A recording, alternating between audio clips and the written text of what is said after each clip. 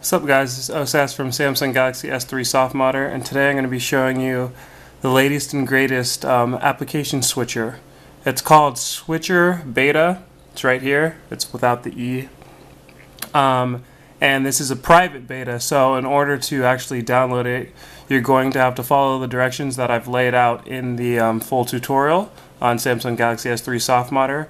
But basically, you go to the link that's provided in the full tutorial, you join the community, you request to be a tester, and then you'll get the link to the Google Play Store, and then from there you just install it. And once you install that, they'll show you a little tutorial, which I've obviously done already, and I'll show you how to use the application. And then you'll jump here into the settings by clicking on the icon at any time. And so here you have General, then you're going to have Switchr, which is just app specific, Support, and then Feedback.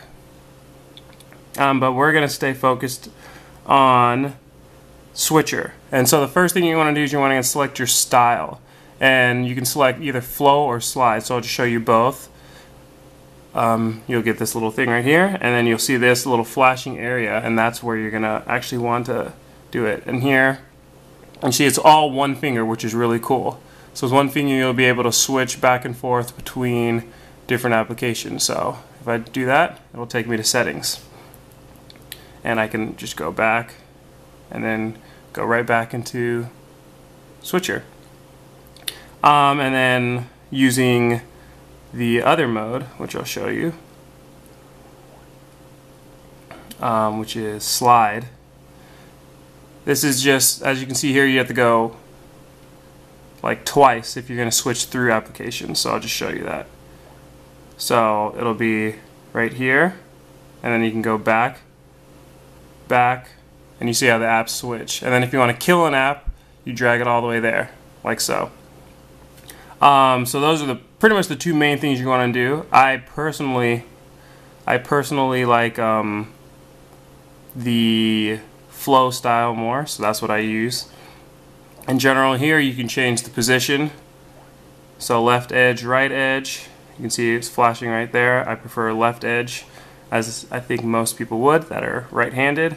The sensitivity, you can adjust it there. Vibrate on trigger. Here's a blacklist and a whitelist that you can create for apps that you want or don't want to appear. Start on boot, you obviously want that checked. And then you can go back to Switchr, show app name, cover flow effects. So you can change the fade, the zoom, stuff like that if you really want. Hit back. And there's just a whole bunch of different options. And then another cool thing is if you are having problems like swipe isn't working, or the screen's not responsive enough, you can actually go to the support panel, click on this, and then actually click fix it, and it'll actually try to fix it for you. Same with screen responsiveness. It'll attempt to fix it for you. And then there's also more stuff. And then obviously as you're a beta user, you will have access to the developer, so that's him right there, Mohammed. And you can also just leave feedback in this next section. So that's really the app itself. It's actually probably one of the sleekest and smoothest ones that I've used and that I've covered. It looks great, and as you can see, it works just as advertised. And there are no ads, thank goodness, but again, it'll be available on October 20th in the Play Store. There is no price listed, but I would assume it's not going to be for free, but maybe it is. So you can also make sure to check that out in the Play Store. So that's October 20th. The app is called Switchr.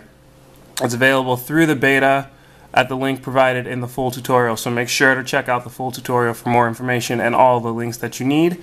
And make sure to like, comment, and subscribe. Thanks, guys.